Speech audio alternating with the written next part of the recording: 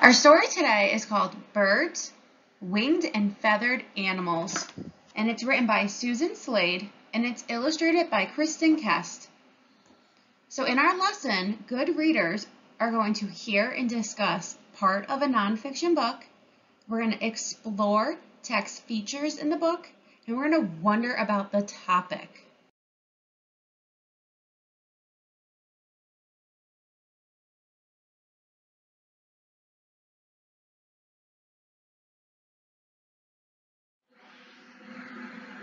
Home sweet home.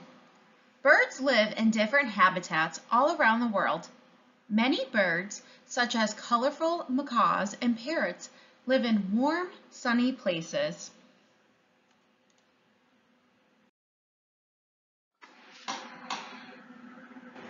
The hot, dry desert is home to the singing cactus wren. Large roadrunners also love to sprint, and sprint means to run fast, to sprint across the desert sand at speeds of about 17 miles per hour. And they're showing you the cactus wren and the roadrunner. Perching and water birds. Robins, cardinals, and other perching birds live in woodlands and gardens. These birds have 4 strong toes that grip branches tightly. A perching bird does not fall off a branch when it sleeps because its toes keep squeezing as it snoozes. And they're showing you cardinals and robins. Water birds live near lakes, rivers, and oceans. Most are graceful swimmers as well as strong flyers. Ducks, swans, and geese use their webbed feet to paddle on the water. Storks and flamingos have long, stick-like legs. They wade in shallow water in search for food. And they're showing you a wood duck, a mallard duck, and a flamingo.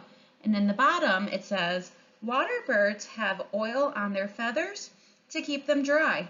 These waterproof feathers also help water birds stay warm. So I want you to pause and think about, what did you learn about birds' habitats or places where they live? And then come back to the video when you're ready to listen to the rest. Hungry birds. Birds that hunt and kill other animals for food are called predators. Eagles and owls are predators. They have good eyesight and sharp claws to catch their prey. Vultures and other scavenger birds eat dead animals. Scavengers use their sense of smell to find food. And they're showing you the golden eagle. Many birds, such as peacocks and chickens, eat seeds and fruit.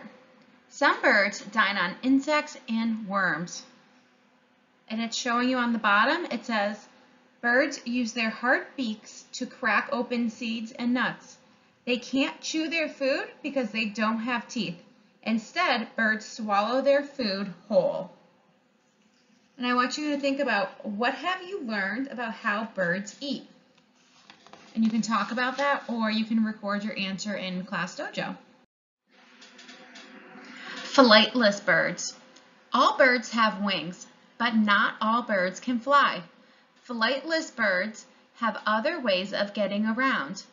With their short legs, penguins waddle slowly across surfaces. In water, their wings work like flippers to help them swim fast. And they're showing you an illustration of an emperor penguin. Ostriches and emus have long, strong legs for running.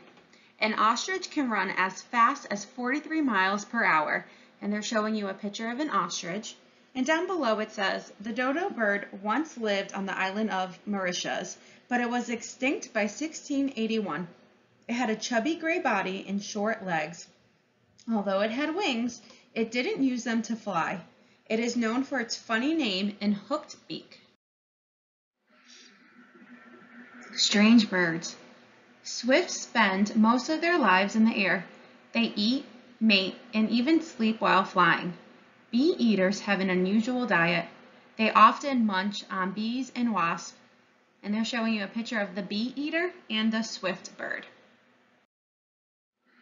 Hummingbirds are amazing flyers. They can hover in one place and fly backward. And they're showing you the picture of the hummingbird. And then down below it says, birds called cuckoos are not crazy, but they are pushy. Many cuckoos lay eggs in other birds' nests. Once the young cuckoos hatch, they shove the other young birds out of the nest.